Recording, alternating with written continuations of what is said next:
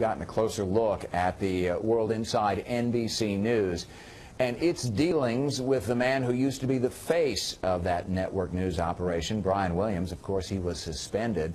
It is a place where the NBC dominated news viewership for years, but now viewers apparently are finding its competitors in increasing numbers, and it has a lot of folks in the big offices at 30 Rock very upset. There's a Vanity Fair investigative piece just out today that delves into what the folks behind the scenes have been saying about the Brian Williams affair. And one of the people who have been watching that and writing about it is one of our colleagues from Politico.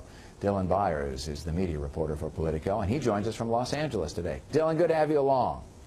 Good to be here. Thanks for having me. Talk a little bit about what they found in this piece. Vanity Fair keeps a very close eye on stuff like this, and I think there are a lot of people waiting. If we can't get the NBC investigation, it was interesting to see what Vanity Fair had to say. What did you find interesting in this story? Well, you know, what I really found interesting was not so much for those of us who have been covering this story for so long, there wasn't a ton of new information, but there was a lot here that confirmed what we already knew or what we thought we knew. And then on top of that, you had some very damning assessments from current and former NBC executives who basically were sort of seeking to figure out who was responsible for all of the problems that NBC News has had, both with the Brian Williams controversy and then going back to other sort of fiascos that the network has endured.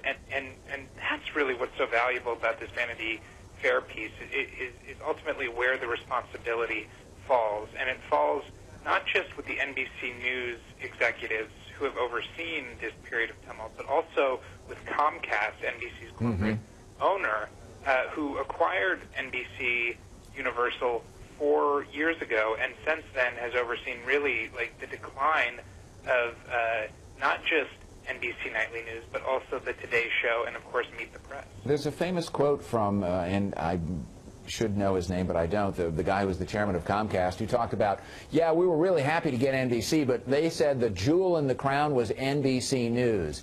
And at that time, it was Brian Williams, and he was astride the other three network newscasts in terms of ratings, the amount of money that was being generated. This was something that they wanted very much.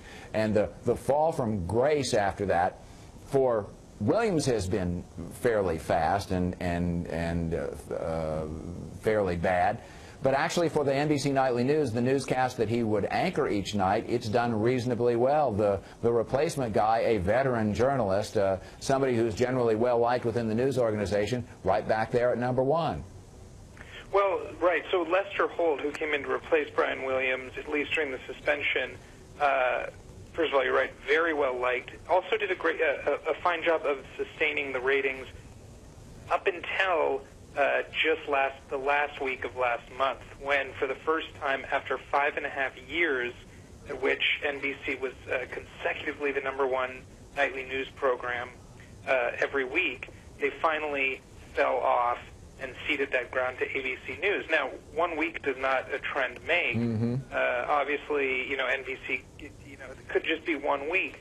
But the point is if you look, what you're seeing happening at NBC Nightly News now is what we've already seen happen at the Today Show and at Meet the Press.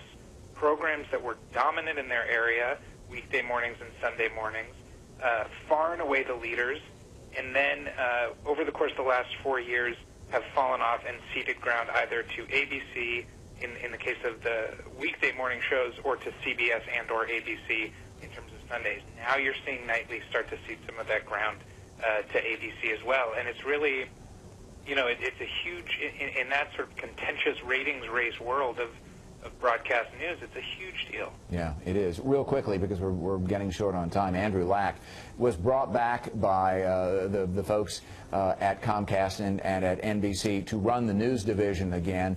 He has a difficult decision to make with Brian Williams. What do you think? Does Williams stay or go? Well, all conventional wisdom would say that you can't bring Williams back, that the scandal was too big. And yet, Andrew Lack is a close friend of Williams, he's a confidant of Williams. Every executive in the industry that we've spoken with has said that Andrew Lack's return to NBC means that there's going to be every effort made to bring Brian Williams back. And I think the fact that NBC has started ceding ground to ABC at Nightly News suggests that that might actually take place 3, 4, 5 months down the line. Nobody covers our business better than Dylan Byers, one of our colleagues from Politico out in Los Angeles. Dylan, many thanks.